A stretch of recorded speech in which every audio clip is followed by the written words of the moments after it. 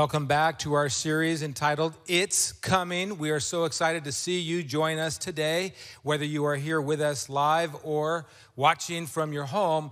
We're just so glad that you took the time to join us. It's really a commitment, right, Pastor Miguel, to be here every single night. I mean, this is number 5.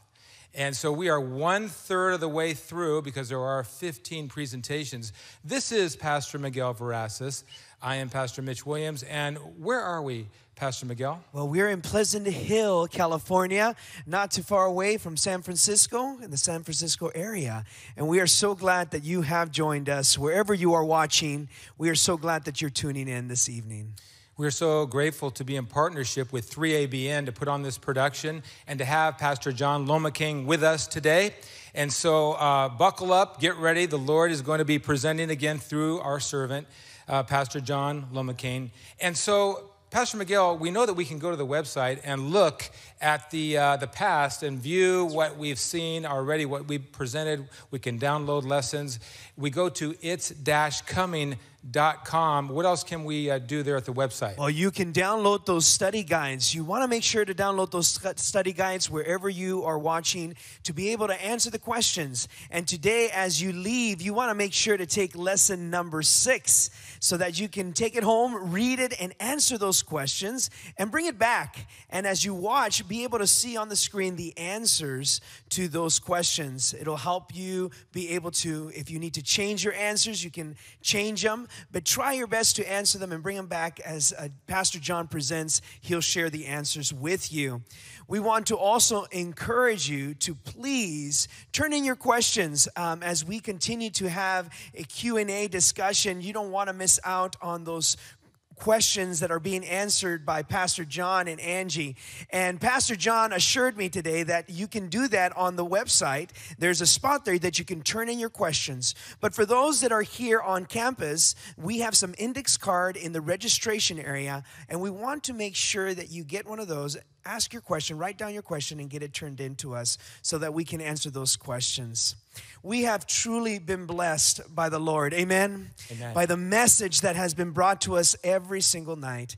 And today we have a great topic about getting connected, and we can't wait to hear Pastor John speak on that. But before he does that, we want to thank you for coming. We know that you will be informed, but most importantly, you will be blessed this evening by the presentation. But as Pastor John gets ready to come up, we have a special music by our wonderful musician, pianist, and singer, Tim Parton, who's going to be sharing with us a wonderful song. And then after that, Pastor John will come and share the message with us about getting connected. God bless you all.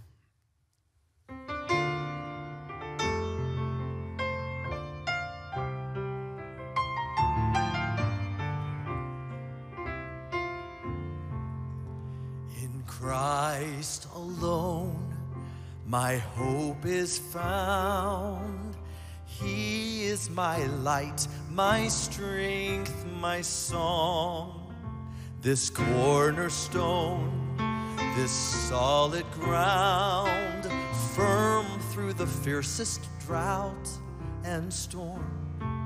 What heights of love, what depths of peace.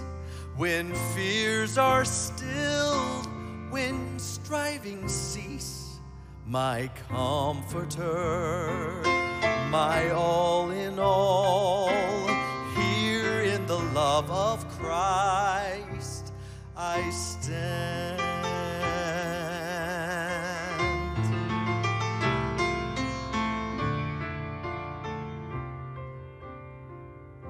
Taking my sin, my cross, my shame, rising again, I bless your name.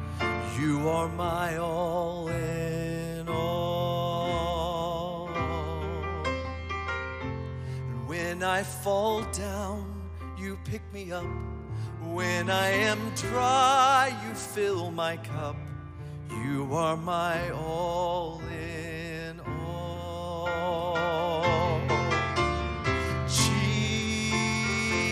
Jesus, Lamb of God, worthy is your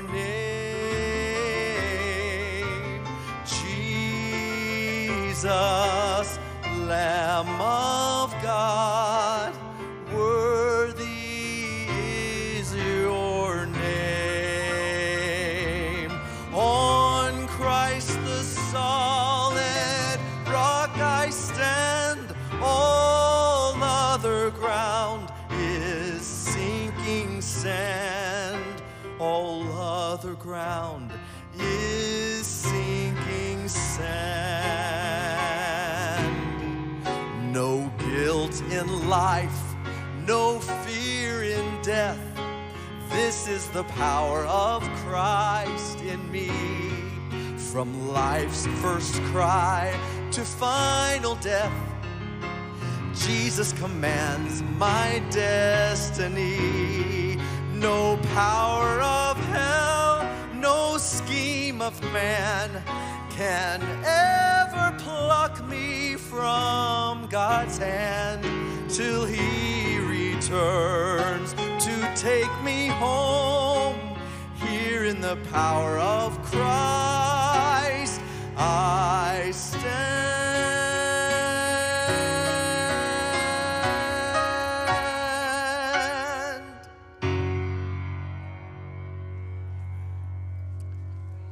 Wow. Can we say amen again? Amen. Thank you, Tim. We've been saying that from night to night in Christ alone. And tonight is no different. As we cover the topic, get connected. Let me remind our viewing audience that we have Thursday off, not tomorrow night. And tomorrow evening, we're going to talk about how could something so perfect be so hated? And you want to come and find out what that is. And on Saturday morning, we're going to be talking about the family. You can't miss that. The family. Why is the family important to God? You'll find out why on Saturday morning, and we'd like to invite you to come. It's going to be a grand time to fellowship with us. And then Friday evening, we're going to be talking about the two things that God blessed back to back. What did God bless, and is it still blessed today? But tonight, let's go to the Lord in prayer as we cover the topic, Get Connected. Gracious Father in heaven, we love you, Lord. We want you to keep us connected to you, but may the choice be ours to reach out and accept that connection. Send your Spirit tonight to speak to our hearts. In Jesus' name we pray. Amen. When I was a little boy, maybe about 11 years old, I was so admirable of my dad, the man that was raising me, not the man that gave me birth. He was a man from the country of Barbados, very industrial, taught me how to do so many things. I mean, I'm a handyman. I could fix almost anything that breaks in the house. But at the tender age when I thought I had it all together, one evening we had a broken cord on a lamp, and I'd seen him fix this lamp so many times before, not that particular lamp, but fixing cords. I said, "Papa, can I do it?" He said, "Go right ahead." And he walked me through the steps. He said, "Don't forget, cut the wires, shear them, connect them together, tape them again, and then plug it in." Well, I followed all that I thought he told me to do, and I brought it to him. He looked at it, examined it, it looked good, and I plugged it in, and I blew every light in the house. We lived in a 4-story building in Brooklyn, New York, brownstone. From the basement to the top floor, every light blew. There was a blue flame that shot through the socket in the kitchen. And back then, see, you guys are very comfortable nowadays. You just go in the basement and flip a switch. Anybody remember fuses? You have to unscrew those things. So we started with the 5-watt, the 15-watt, the 20-watt, the 25-watt. We went to the 50-watt. We went to the breaker, and even that was blown. And we called Con Edison. That was the company in New York City. And they said, "Sir, based on our assessment, you blew the circuit under the manhole cover in the street. And we won't be able to connect you again until tomorrow." So we were disconnected. Everything in our house, nothing worked. That night we had a good old West Indian meal by candlelight. And I must testify, West Indian rice and peas taste good even in the dark. But I learned a valuable lesson that I never forgot. No matter how good things look and how much you spend for purchasing them, they won't work unless they are connected. And so many of us are Christians. We look good, but we are just not connected. We often determine our Christianity by how we look on the outside, But God determines our Christianity by what's happening on the inside. What's taking place on the inside? So tonight we're going to walk through what it means to be connected, the positives of being connected, the negatives of not being connected, and then how we can be connected. Let's begin with question number 1. If you have your lessons, you can go there and follow along with me. Why is it important to be connected to Christ? Let's start with John chapter 15, verses 4 and 5. The first 3 words, Jesus says, abide where? Abide in me, and I in you. Notice there's a cross connection. As the branch cannot bear fruit of itself unless it abides in the vine. Then he says, neither can you unless you abide in me. And here's the reason, verse 5. I am the vine. Can I hear the branches speak? You are the branches. He who abides in me and I in him, I love this. Look at the production value, bears much fruit. But look at the negative side. For without me, you can do how much? Nothing. So many Christians try to bear fruit without Christ. And some of them try to do it for 10 years, 15 years, 20 years. And some people say, how long have you been in the church? And you still behave that way? And you will begin to discover they never got connected. Last night I told you about they never got changed. Tonight, some people have never been changed, and some people have never been connected. They have joined based on the basis of intellectual understanding of the teachings of the Bible, and they believe that since I believe that, I'm ready to join. Well, if you're a vine dresser, you're not looking for just trees, you're looking for fruit. And Jesus is the vine dresser. And the problem is never in the Word of God. You find the parable of the sower. He sowed into 4 different grounds: stony ground, shallow ground, stony ground, stony ground, and good ground. But only one of those 4 produced anything. So in the context of Christ, it tends to appear that he is saying 75% of the seed he sows will not produce anything. And here's the key: because of the condition of the ground, the condition of the human heart. We talked about that last night. Ethiopians can't change their skin. Leopard cannot change their spot. And so we have to begin tonight by making it very clear. Our source of spiritual nourishment is who? Can you say together? Is Jesus. Don't think of anyone else as your spiritual source of nourishment. Now, you might have people that you admire. You might say, wow, when I get older, I want to be like that brother or that sister. I want to be like sister so-and-so, a prayer warrior. Let me say something for a moment on that term. There are no such thing as prayer warriors, just people that like to pray. God will hear the prayers of the weakest person. Some people say, I want somebody to pray that can get it through. You know what can get a prayer through? Just simply calling on the Lord. Can you imagine if Peter needed a prayer warrior when he was sinking? He'd have drowned. He had the most prolific, productive prayer. Lord, the one who we need, save what we need, me, who we need it.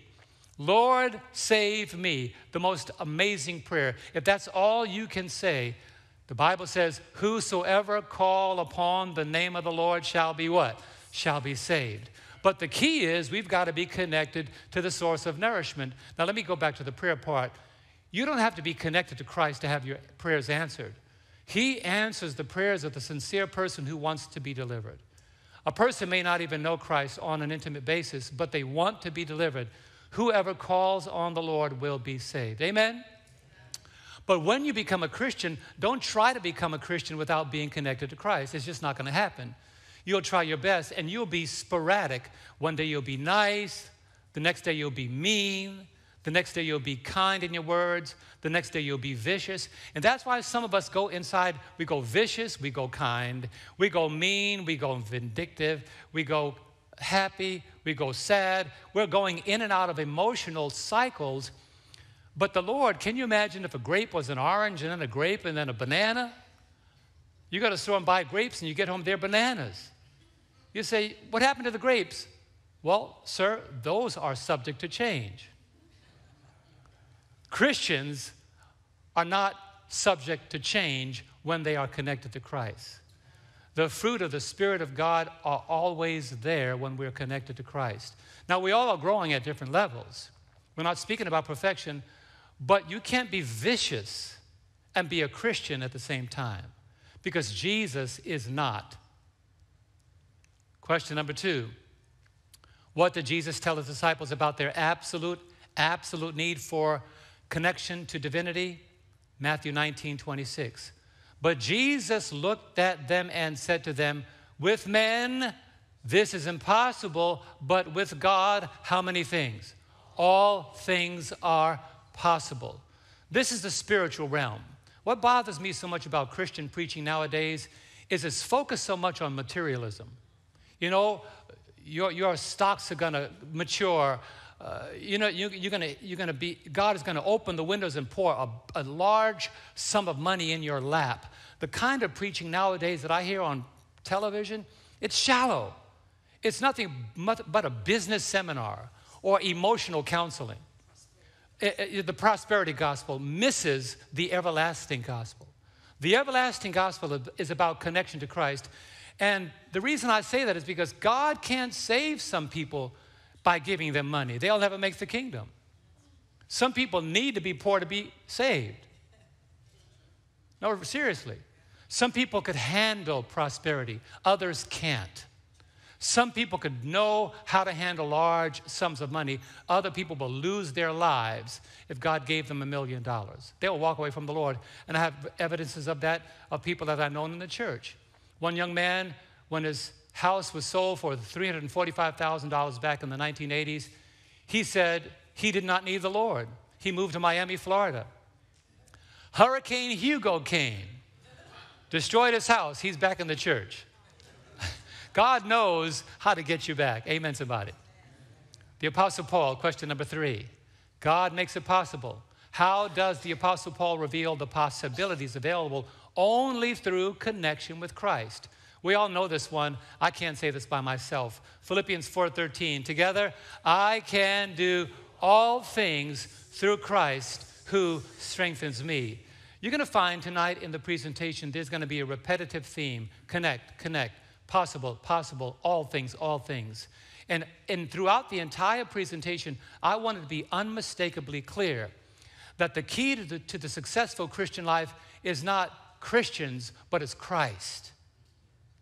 The key to a successful Christian life is not just great study, which is very necessary, but the key is a connection to Christ.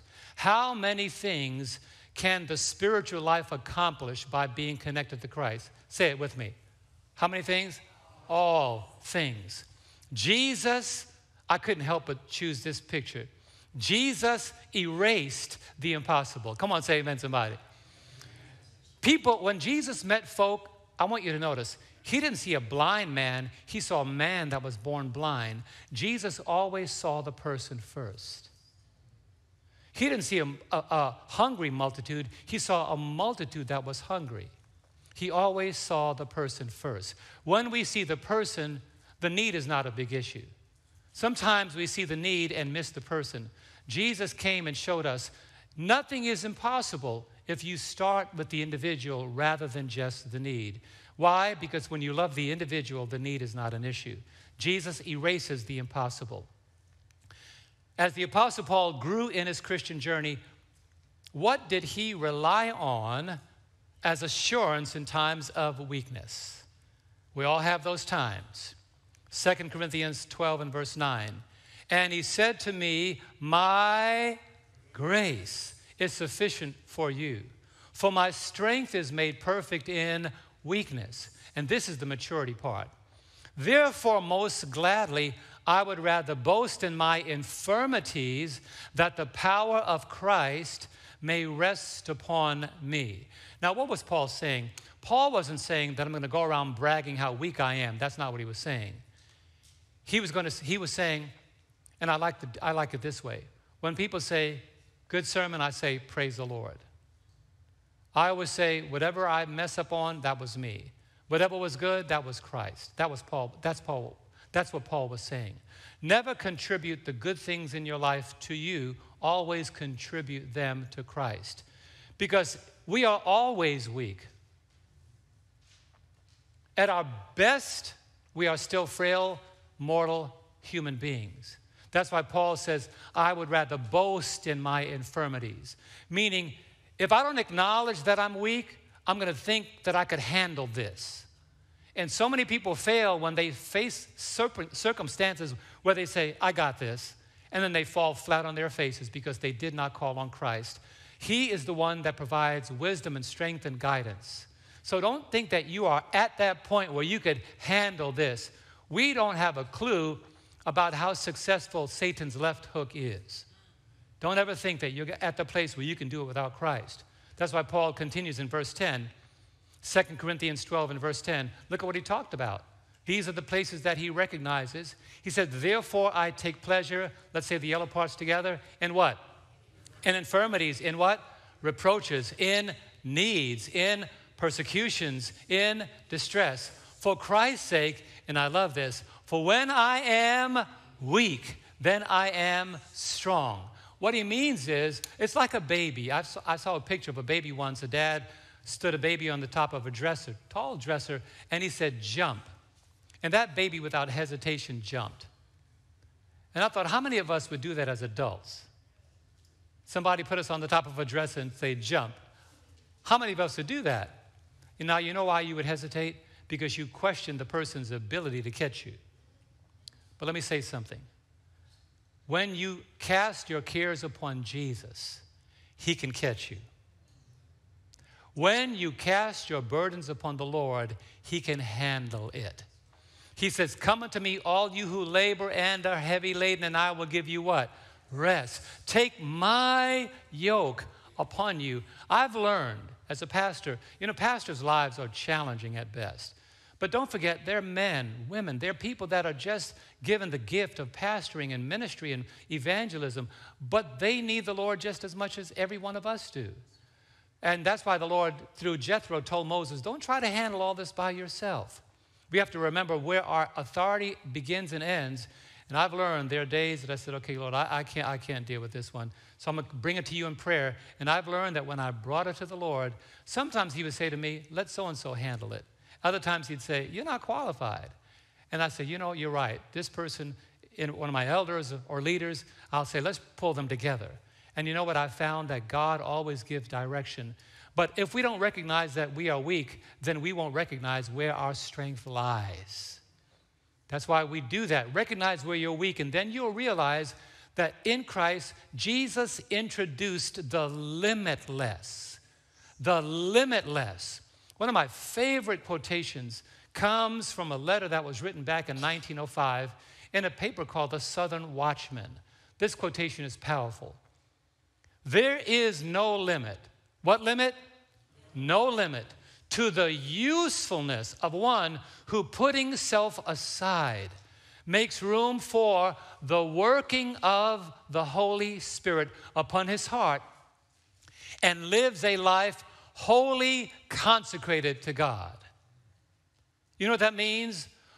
If a football coach sees a football player running towards the goal in an unintense way, he'll say, did you want somebody to catch up with you? Did you not want the touchdown?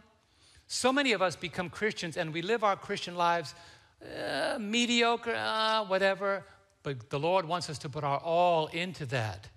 And that means a life wholly consecrated. Sports players, bankers, investment individuals, builders, lawyers, doctors, they invest their all. Can you imagine going to a doctor that says, hurry up, I have a tennis match. Sorry, don't do my surgery today. Put your all in what you're about to do. The Lord wants us to put our all, concentrate on what it means to be a Christian, and the Lord will give you the strength that you need when your life is wholly consecrated to Him. Question number 5. How does the Bible explain why we need to remain reliant on Christ even after we are forgiven and born again? This is where a lot of people fail. Romans 6 and verse 12. Therefore, those 3 words together, do not let sin reign in your mortal body, that you should obey it in its lust. Now, Jesus has made the promise of immortality, He brought it to light through the gospel. but I still have this flesh. It's called mortal flesh. I still remember things I did 10, 15, 20 years ago, 30 years ago. Anybody else? I mean, you go back in your brain library, you can remember stuff that you did when you were a kid, places you've been. So with all those fragmented places in our hard drive called our minds, God is saying, if you yield to the program that's still in your head, you can fall. So sometimes, like when you go to Walmart or you go to the mall out here, I say Walmart because that's the biggest and greatest store we have where we live. But when you go to Walnut Creek with those nice high fashion stores and you walk in, they're playing those songs that, you know, your foot just start kicking in there. And before you know it, on church on Saturday morning, you're thinking, where did I hear that song? Oh, yesterday when I was in the store. Am I telling the truth? And then you look at the commercial on television, they say, you can get the entire collection of 1990s singles, #1 hits for just $19.95. And all of a sudden you say, those were the good old days. And the devil is taking you back before you know it. Why? Because you let sin reign. You let it come in. And guys, you know, some of us have more temptations than the women. But don't let sin reign in your mortal body. What am I saying? Yielding to temptation is a choice. Say that together. Yielding to temptation is a choice, like everybody else, like everything else. When you go to a restaurant, they don't tell you what to eat. You tell them what you want to eat. They don't tell you what to buy in Macy's or in Nordstrom. You tell them what you want to buy. They don't tell your car where you have to drive. You direct that car where you want it to drive. Make those decisions in your Christian life. Deuteronomy 6 and verse 12. I have set before you life and death, blessing and cursing. Therefore, together, choose life. It's a choice. God will never force you to choose life. It's a choice. And I pray that you understand the benefits when you choose life are far greater than when you choose death and cursing. Oh, don't go down that road. It's a bad road. Choose life. That's the best decision. But the Lord put those choices before you. Which one do you want? And he tells you the right way. Choose life. Number 6, what kind of language did the Apostle Paul use to symbolize the battle against the power of sin? And this is really significant because some of us don't recognize what's out there waiting for us in the kingdom of darkness. Ephesians 6:12. For we do not wrestle against flesh and blood, but against principalities, against powers, against the rulers of the darkness of this age, against spiritual hosts of wickedness in heavenly places. 6,000 years, Satan has sharpened and mastered his craft. How old are some of you? Don't tell me. 20, 30, 40, 50, 60, 70, 80. Can you compare an 80-year-old person with a person that's been around 6,000 years? At no point are we mature enough to battle the enemy and successfully beat him. We don't wrestle against flesh and blood. One of the saints in the Fairfield Church, older black lady, said to me once, she said, Pastor, if you could see them, they're not your enemy. I said, well, that's common sense. She said, no. If it was common sense, everybody would have it. We tend to think that the people we see are the enemies. No, they've given place to the enemy. That's why the Bible says, give no place to the devil. We have allowed him to make us a host for his evil. We have allowed him to come in. But we are not the enemy. We don't wrestle against flesh and blood. Don't forget that. So when folk are acting crazy and stupid, pray for them. The enemy is using them because they've allowed him to come in. Don't forget, whenever you face the battle, say this with me. The battle is the Lord's. One more time. The battle is the Lord's. Don't try to fight a battle with something or someone you can't see. And then she said, if you can see them, they are not your enemy. You might think that because they've given themselves over to the power of the enemy. Question number 7. What does the Bible describe as our defense system against the intrusion of sin? These are all about being connected. Ephesians 6, verse 10 and 11. Finally, my brethren, together, be strong in the Lord and in the power of his might. Put on the whole armor of God, that you may be able to stand against the wiles of the devil. I was going to work one day in New York, and I was working at Bank of America in the Wall Street area. And I just didn't have a good morning. It was raining, it was cold, I was just upset. I just walked out of my house with a bad attitude. And I slammed the door and I said, what else could happen? And I walked across the street and I got attacked by a German Shepherd dog. Good thing I had a big golf umbrella. Remember those big golf umbrellas? So I held it in front of him until the owner came and got him. I was so mad, I was walking to the subway and I said, what else could happen? I got arrested. I ended up in a police station, and I'm supposed to be at work at the bank. I'm walking through the turnstile in Franklin and Fulton Street, and a plainclothes police comes up to me and says, come with me, sir. And I'm thinking, who is this guy? He said, you didn't pay your fare. I said, of course, here's the change. I said, here is the change. Of course I paid my fare. He said, tell that to the judge. I said, honestly, I'm on my way to work. I mean, I'm supposed to show up at the bank. What does it look like you're working at a bank and you just get arrested? He said, tell that to the judge. So here I am sitting in a holding cell somewhere in Brooklyn. I'm supposed to be at work. I'm not going to call my supervisor and say, you know, I'm temporarily detained. I'll be in shortly. So I went before the judge, and the judge said, he looked at me, and I'm in a suit, like, why are you here? I said, Your Honor, I told the officer that I did pay my fare. I did not violate the principles of getting on the train. And I said, Your Honor, here's the change. And at the time, I forgot how much the token. I said, here's the change. You add that up plus the token, and that equals $1. He said, get out of my court. Go to work. I went to work. And as I was leaving, I was not converted yet. As I was leaving, I gave that plainclothes officer a horrible look. Like, that was not nice. And the next week, he got demoted. He was back on the beat with a regular uniform. See, you always know when a police officer gets demoted because when they get promoted, they're plain clothes. The next week, he got demoted. He was back in regular uniform, and I thought, good for you. I wasn't converted. Forgive me, Lord. But we don't fight against flesh and blood. When you go out in the morning, you better read your Bible. You need to have on the whole armor of God. God's armor is our only defense. Where is it? Now get this. This is just the sword of the Spirit. They got helmet, breastplate, feet sharp of the gospel, all kinds of things. Faith, all these things. This is just the sword of the Spirit. There's so many more pieces to the armor of God. Don't go out into enemy's territory without having on the armor of God. You won't be properly attired to face the battles of the day. Question number 8.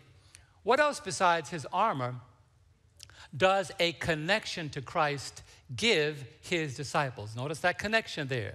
This is beautiful. Luke 10, verse 19. Here we are. Behold, I give you the, what's the next word? Authority to trample on serpents and scorpions and over all the power of the enemy. And nothing shall by any means what? Hurt you. Isn't that wonderful? Now, what this means is the power is not yours, the power is God's. The authority is not yours, the authority is God. Don't ever try to fight the devil and say, get away from me. No, say, in Jesus' name. When the Lord gave this commission to the disciples, they were facing all kinds of external influences. The wrath of the church that did not accept Christ, those who were not Christians, those who were just frankly bad people. You know, they had bad people existed in every generation. But the apostles were not only filled by the Spirit, but they were saying, the Lord was saying to them, when you face the forces of darkness, in my strength and my authority, I will win the battle in your favor. The power and authority. When Jesus rose, he said, all authority is given to me. Then he gave that authority to the disciples. So he said, when you go out, don't be afraid of anybody. That's why I'm at the age now where I no longer preach for popularity. I don't say things because people like it.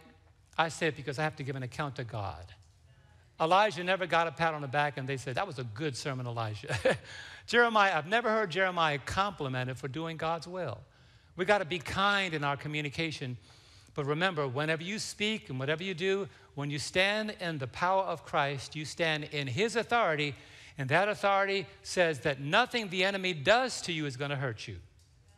That's why I love Psalm 34, verse 7. The angel of the Lord encamps all around those who fear him, and what do? Delivers them. Have you experienced that before? I've seen some situations I've had in life where I had a near miss in a car accident, or it could have gone a whole lot different. In Weaverville, I mean, I was on my way once up in the mountains of Weaverville on my way to Redding, California to do worship at the Redding Adventist Academy, 50 miles away. We lived in that beautiful little town of Weaverville. And on my way, I was driving in my 4Runner at the time, and it was foggy. I was behind this double-long truck that was carrying lumber, and it was just so slow. I decided, let me just go around it. As I was halfway in passing that lumber truck, another lumber truck broke through the fog coming at me. I didn't have enough time to slow down and get back behind the lumber truck. And to my left was the Trinity River, about 150 feet down. And there was a little gravel path. I just closed my eyes, grabbed that steering wheel, and guided it as best I could to that little narrow path. If I had missed that path, I would have gone down 150 feet down into the Trinity River. I know that God was with me because I'm not that fast. I went airborne over branches of trees. The bottom of my 4Runner ripped off the top of trees. I landed sideways against a telephone pole out in the forest by myself. Neither of the truckers stopped. But I put that car, as it's angling down, I put that car in 4-wheel drive reverse, and it came up that hill like a tow truck was pulling me out. And I drove to the hospital. My wife was at the front desk. She said, what happened? You're supposed to be in Redding. And I showed her all these branches sticking out from under the car. And I knew that God had been with me. You know what? I prayed before I left home. I could tell you story after story where I know my life would have been taken. But I left home with God going before me. Amen, somebody? When you go out into this cruel world, don't try to go out on your own recognizance. Take the name of Jesus with you. What did Jesus do to break the power of the enemy? Here's what he did. Hebrews 2, verse 14. Inasmuch then as the children have partaken of flesh and blood, he himself likewise shared in the same. That means he became just like us. That through death he might destroy him who had the power of death. That is what? The devil. Now, not only did Jesus destroy the power of the devil in our lives, but one day the devil will be no more. Revelation 20, verse 10. The devil who deceived them was cast into the lake of fire. Aren't you glad that one day he won't be anymore? But before that day, the Lord he's not waiting till that day to defeat the devil. The devil has already been defeated in our behalf. Amen? The Lord took on our flesh, won in the flesh that Adam gave to him after the fall. The Lord faced all the temptations as we would have to face them. And he relied on the same power that we should rely on, his heavenly Father. And in every one of those cases, he was victorious. What's the message to us? We can be victorious if we trust in the very same power that Jesus trusted in when he walked the earth as the Son of Man. Question number 10. Following Jesus' victory, what is now available to us? What is now available to us? Ephesians 6, verse 13. Therefore, take up the what? Whole armor of God, that you may be able to what? Withstand in the evil day, and having done all, to what? To stand. Now, it's not saying having done all, just stand there. It is saying take a firm stand. Say no. Say no to the devil. Can we say no? Yes. Let's say no. Now, if I was the devil, I wouldn't even listen to you. Say no like you mean it. No. I'm not going to do that. No, I was sitting in a car once, and everybody was smoking marijuana. They were trying to get me there to smoke marijuana. The windows are shut. Yeah, I'm in a cloud. And they're saying, come on, try it. I said, no, absolutely not. I am not going to try that. I never dragged on it, but I'm in a cloud of marijuana. That's the only time I inadvertently smoke marijuana. But I refuse to try it. All these young folks saying, try it. No, I'm not going to try it. And I found out why. Somebody told me once, says, you're crazy enough without marijuana. You don't need it. What I'm saying is, you got to be able to stand sometimes. Young ladies, when a guy comes at you, say no. No. Don't touch me. I ain't your doll. Guys will tell you whatever they want to tell you. And young men, if a lady say, oh, you so cute, say, no, I'm not, I'm ugly, get away from me. Because you'll regret after what you should have done in the first place. Stand. Having done, put all that armor on and then stand. Say it together, what the? Stand. That's right. Deuteronomy 31:6. Be strong and of good courage. Be strong and of good courage. We don't need wimpy Christians in the church. There are no wimpy football players. There are no wimpy championship basketball players. There are no wimpy baseball players. God wants Christians that are strong and of good courage. Don't be a mamby-pamby. Somebody said something that offended me. Come on, that's a part of your shaping. That's a part of your chiseling. He'll send folk to chisel you. But when it happens, be strong and of good courage. Amen? Number 11. Let me move faster now. Through what means do we maintain the Christian victory? Watch this. 1 Corinthians 15:57. But thanks be to God who does what? Gives us the victory through our Lord Jesus Christ. This is beautiful. Christ's victory is credited to his children. He gives us a medal that we did not win, and that's his righteousness. He gives us credit for a bill that we could not pay. He gives us credit for a life that we could not ever purchase. Christ's victory is credited to his children. Do you like that? He credits his life to us. If he didn't do that, we'd be broke, spiritually broke. Number 12, how does Christ impart his daily power to us? The same way he did it on the day of Pentecost. Acts 1 and verse 8. But you shall receive power when the Holy Spirit has come upon you. And you shall be witnesses to me in Jerusalem and in all Judea and Samaria and to the end of the earth. Jerusalem, that's your home church. It starts right here. Then Judea, the neighboring town. Then Samaria, the place that you don't really want to go. When you are able to be a witness starting in your own house, in your own church, and you can endure what's happening right here, only then are you qualified to go to the next step. One of the reasons why God doesn't take some of us to the next step is we can't handle what's happening right here. The Lord said, begin at Jerusalem, where Jesus and the disciples had the hardest time. Then Judea, then Samaria. And then when you pass all those tests, then I can send you to the rest of the world. What's that power? Let's say it together. Power to do what? Conquer sin. The power to conquer sin. That's available through the Holy Spirit. The next one is the power to do what? To live godly. That is also a daily power available to us. The third one is the power to be what? The power to be witnesses. You cannot even desire to witness unless that power is burning inside of you. The fourth one, the power to exhibit what? Fruits. That's right. Your fruits can't show up unless you're connected, but the power is there to bring those fruits to the surface. That's why Paul says in Philippians 2 and verse 13, where does the power come from? He makes it very clear. For it is God who works in you, look what he does, both to what? Will and to do for his good pleasure. What does that mean? When you study God's word, he awakens in you something. Now, I want you to get this. God will never force your will. But he says, could you give me your will?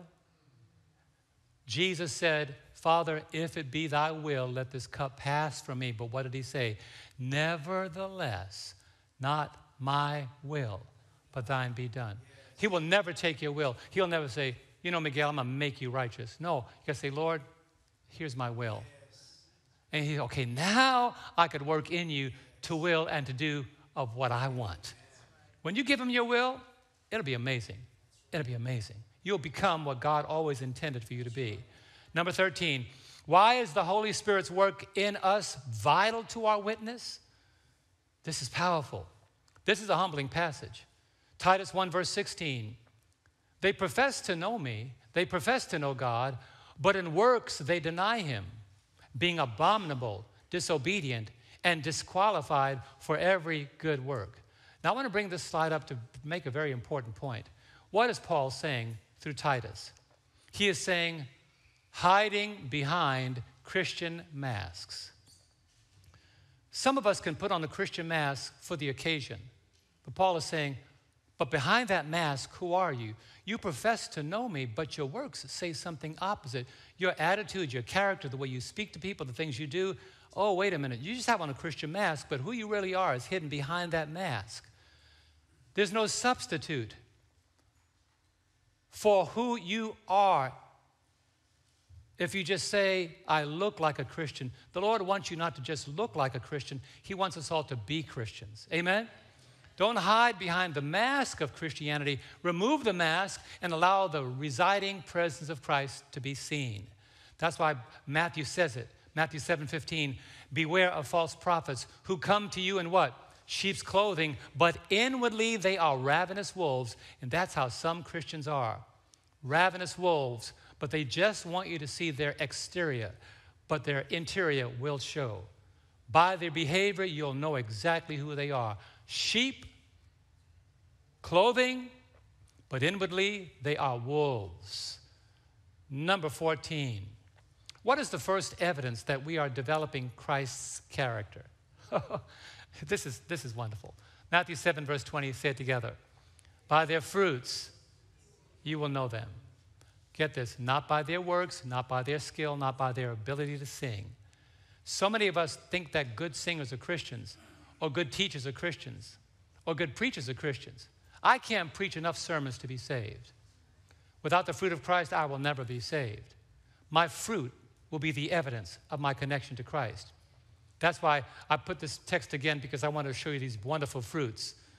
By their fruits, what will happen? You will know them.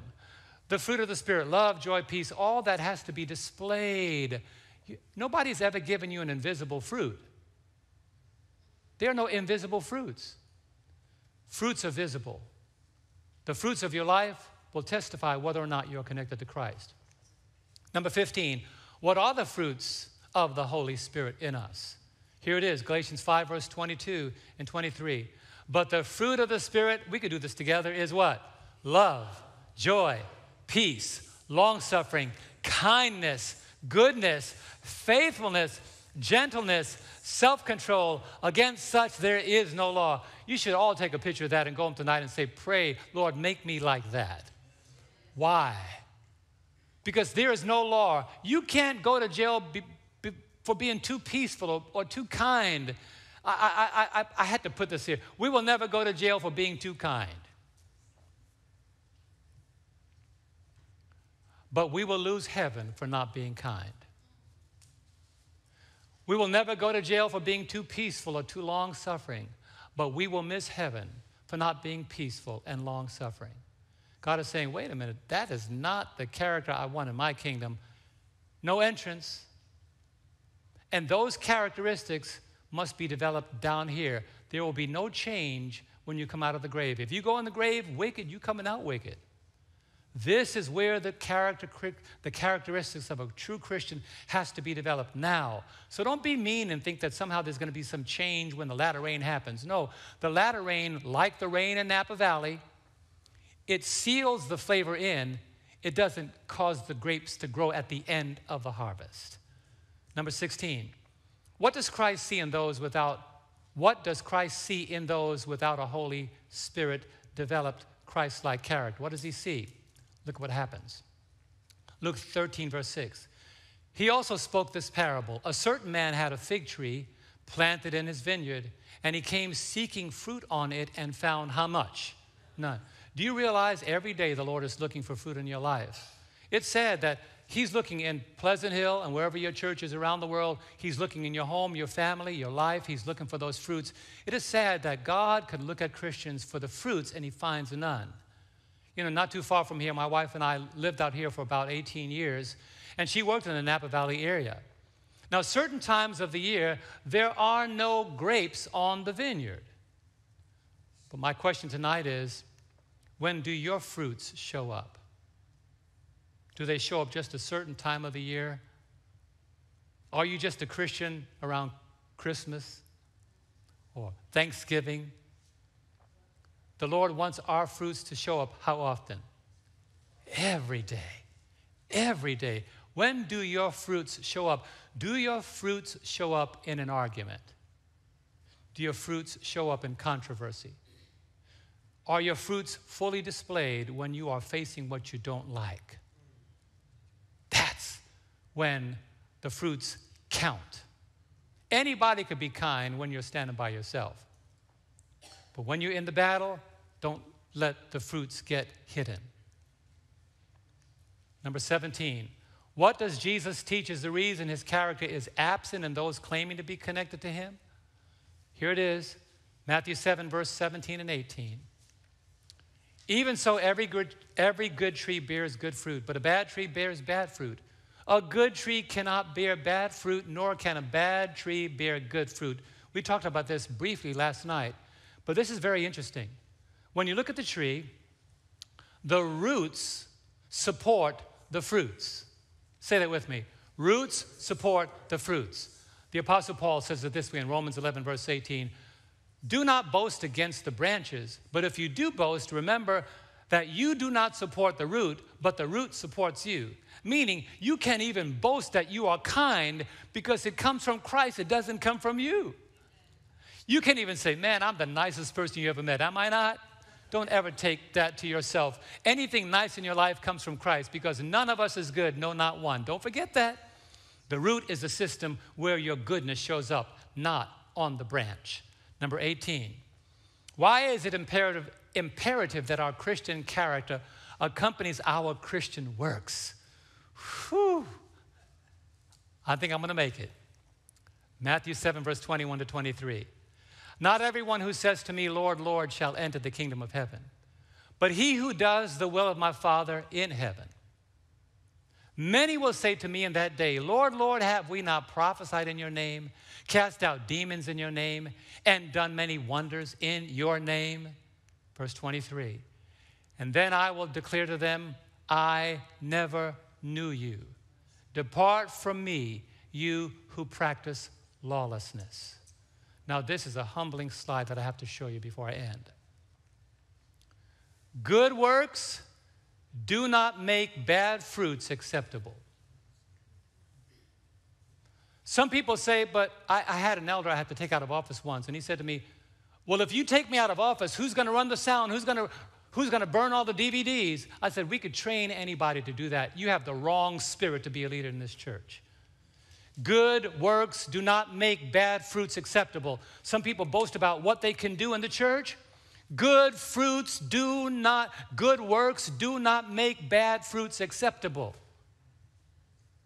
Don't say you got to keep me because of what I can do. No, good works do not make bad fruits acceptable. The Lord does not accept your fruits because of your works.